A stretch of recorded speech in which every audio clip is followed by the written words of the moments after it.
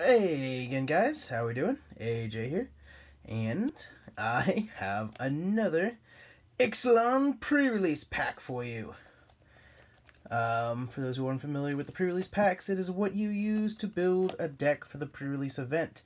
It contains one promo card, rare mythic, and 6 packs.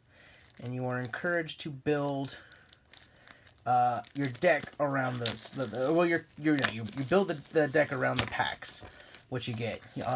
Generally, the promo is really nice, and you're able to kind of combo with that. Sometimes you just get unlucky. Sometimes, like, I remember in my last 2 pre-release games I actually did not use the promo pack that it came with, or the promo card. So I'll go ahead and set that down right there. That is a piece of paper in the way. Let's go ahead and open it up. We're going to go and get our 6 packs out of here. And then let's go ahead and take a look at what our... So our promo card in this one is going to be the Dreamcaller Siren. So this is Flying Flash Pirate. Dreamcaller Siren can block only creatures with flying.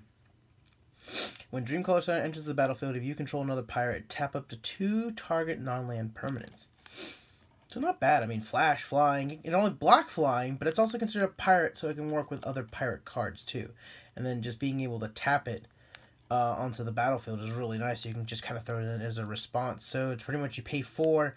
As long as you have another pirate, you can tap up to 2 more creatures. So not bad at all. And then I usually keep forgetting to show this to people too, but all the pre-release ones do come with like these countdown die, which are really cool because they have the set symbol right there, which I like because it's like the wheel compass kind of thing. So we're going to go ahead. You're not here to look at the dice. Though if you are, we appreciate dice people as well. But you're here to see the cards. I know you. Alrighty. And I will deliver as best as I can. Is that a Minotaur? I haven't seen a Minotaur character. He's got like a chain whip. It's kind of cool. It's probably a pirate. Alrighty, so let's go ahead and just roll through these right here, since this is like the 3rd one we've done. If you're unfamiliar with a lot of the cards, I do a lot of explanations in the earlier 2 videos. Skittering Heartstopper, Ixalan Diviner. Now there's something that I do like or that you haven't seen before, I'll go ahead and stop and explain. Prosperous Pirates, like this one right here, Stormfleet Pyromancer. I don't believe I've seen this one before. So this is a 3/2 for 5, so a little pricey, but the raid effect, so you can drop that after you've done combat. When Raid Stormfleet Pyromancer enters the battlefield, if you attacked with a creature this turn, Stormfleet Pyromancer deals 2 damage to our creature player.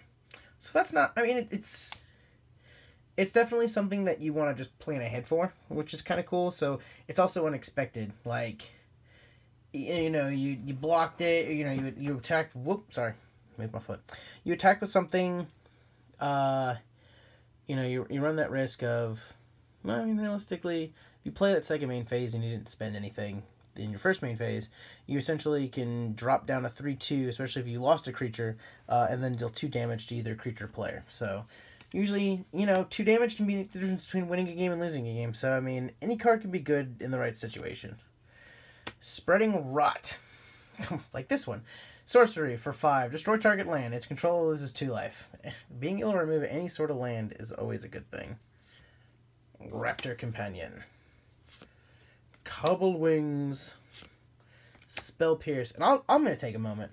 This card, I don't know what it is, who does the art for the blue cards, but man, they really get it right. That looks so good.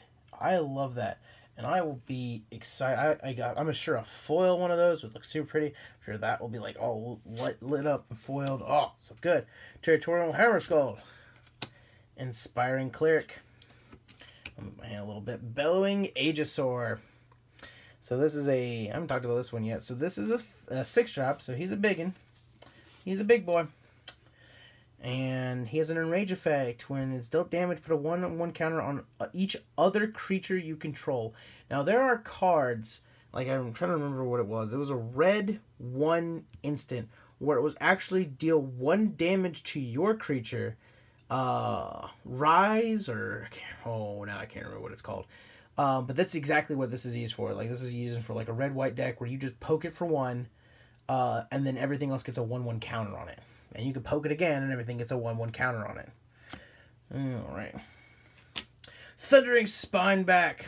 This is another really good one too. Speaking of making dinosaurs stronger, so this is a 7-drop 5/5, but all other dinosaurs you get +1/+1, and then you can pay 6 and get a 3/3 dinosaur creature with trample. And then a rare in the pack. Oh no, weird, but I'm not going to complain because we have a foil Fire Cannon Blast. I noticed with some of these Ixalan packs that the foil is usually in front of the rare and then some are behind the rare, so it's a little weird. But that's super cool. I like that. I like how they put the detail into the actual detailing of the cannon too with the foil. And then our rare in the pack is, ooh, Vance's Blasting Cannons. So this is a legendary enchantment, and then it also flips because you can tell by this little arrow symbol right here on the bottom. So we'll flip over in just a second. All right. At the beginning of your upkeep, exile the top card of your library. If it's a non-land card, you may cast that card this turn. So at the beginning of your exile top card of your library. So it's a non-land, you can cast it this turn. Whenever you cast your third spell, when you cast the third spell whenever you cast your third spell in a turn, so you have to cast 3 spells in 1 turn, you can flip the Blasting Cannons, which flip into Spitfire Bastion, legendary land where you can tap for a red, or you can pay 2 in a red and tap where it deals 3 damage to target creature or player. That's awesome. A land that you can just tap to deal damage, not bad at all. So that's actually really cool art right there. I think that base firing the cannons, that's cool. So that's pretty good first pack. Legendary land flip with a foil Fire Cannon Blast. Let's see what...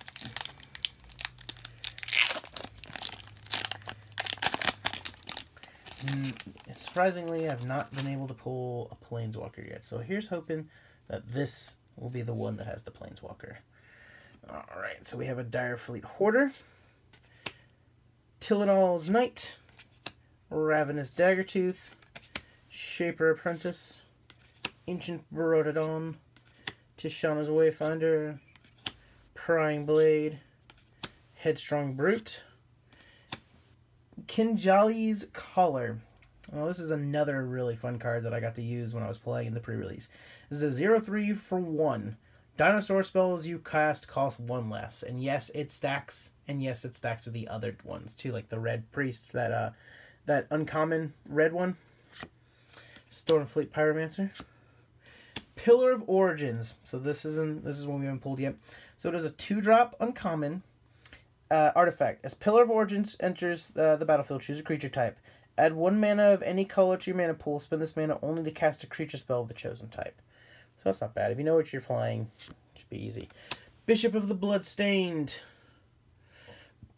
3/3 for 5. When Bishop of the Bloodstained enters the battlefield, target opponent loses 1 life for each vampire you control. Not bad if you can pump out a bunch of little vampires. Air Elemental. So this is just a nice big 4/4 with flying.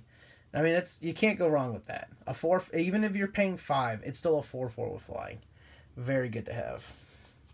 Then our rare in the pack is, oh, Tishana, Voice of Thunder. We got the Merfolk Shaman. They want me to make a Merfolk deck. That's what they want me to do.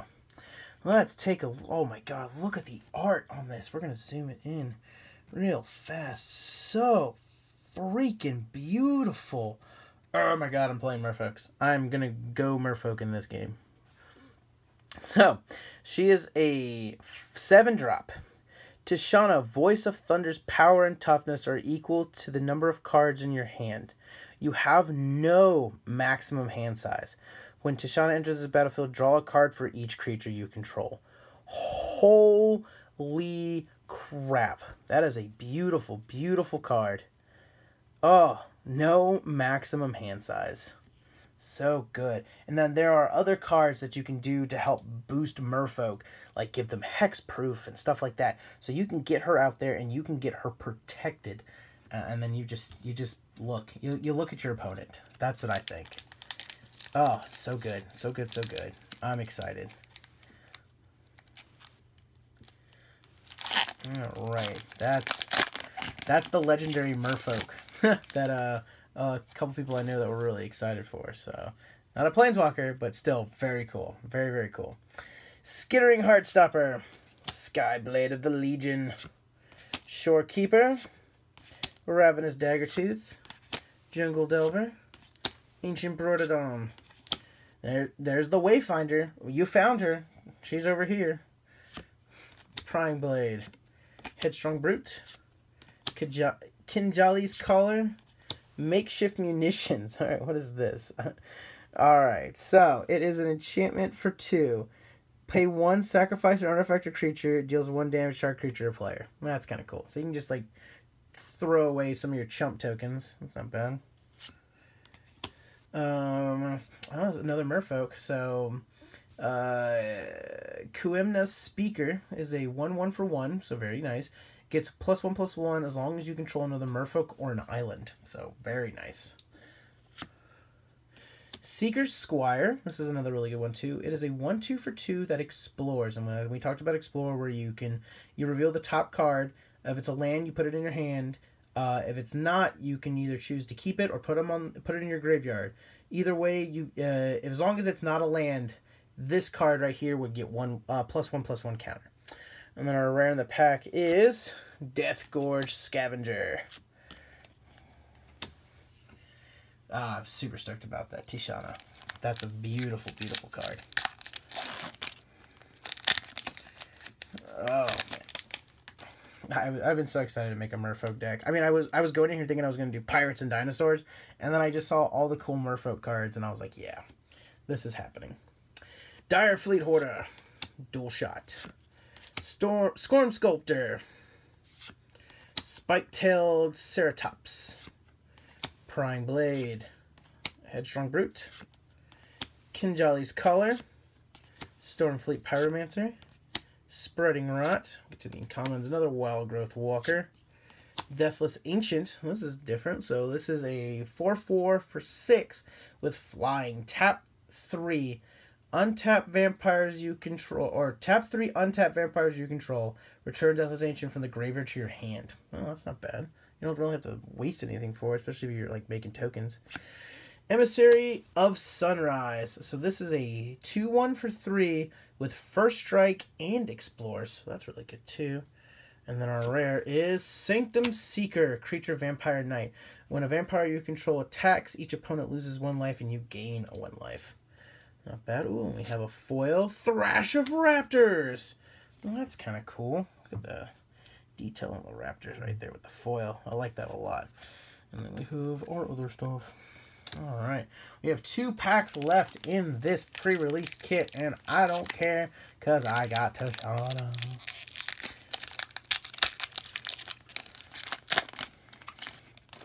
Alright, so we're going to do this with started off with a Deadeye Tormentor, Rummaging Goblins, Sunrise Seeker, Ravenous Daggertooth, Shaper Apprentice, Anointed Deacon, Pirate Cutlass, Vanquish the Weak, Jungle Delver, Ancient Broododon, Sentinel Totem. So let's take a look at this one. So it's a artifact for 1. When it enters the battlefield, scry 1. Wow. Wow, that's actually not bad considering there's so many different cards like Boneyard Parlay and stuff like that that would definitely not benefit from this. Where you can pay, tap, exile Sentinel Totem, exile all cards from all graveyards. That's really good, actually. A Lightning Rig Crew, Charging Monstrosaur, and then the rare in the pack is Agrath's Marauders. Alright, so this is one that I've never seen before. So this is a 4/4 for 7. If a source you control would deal damage to a permanent or player, it deals double that damage to that permanent or player instead. Wow. I'm not going to complain about that one. That just seems really good in a pirate deck where all you're doing is just creating pirates and rushing things down. And then we have our lands. So not bad at all. Alright, our last pack. This guy right here is going to have something magical in it. I can feel it. Whether it be something I haven't pulled yet, which hopefully is a good sign. You know, with a new set coming out, there's still a lot of cards I do not have. So just being able to get things like that would be great. So, Sure Strike, Legion's Judgment, Skittering Heartstopper, Commune with Dinosaurs, Kinjali's Collar, Tishana's Wayfinder, Encampment Keeper, Cobble Wings, Pounce, Deeproot Waters. Oh, yep, here's the enchantment I was talking about. Whenever you cast a Merfolk spell, create a 1/1 blue Merfolk token with Hexproof. So just creating Merfolks with Hexproof. Oh, so good, so good, so good. Ruthless Knave. Deadeye Plunderers. And the rare in the pack is, ooh, Sunpetal Grove. So this is a nice one. I love these dual lands. It enters the battlefield tapped unless you control a forest or aura planes. It's not bad at all. Ooh, we have a foil. What do we got? Imperial Lancer. 1/1 for 1. Has double strike as long as you control a dinosaur. That's not bad at all. Alright, so we got some really good cards. I'm excited. I can start finally working on my Merfolk deck now that I have Tishana.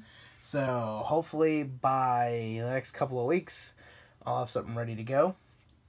I just got to see exactly what I want to build around and what other Merfolk cards are out there and stuff like that. But again, thank you very much for watching. I hope you guys enjoyed the video. If you did, please don't forget to give it a like.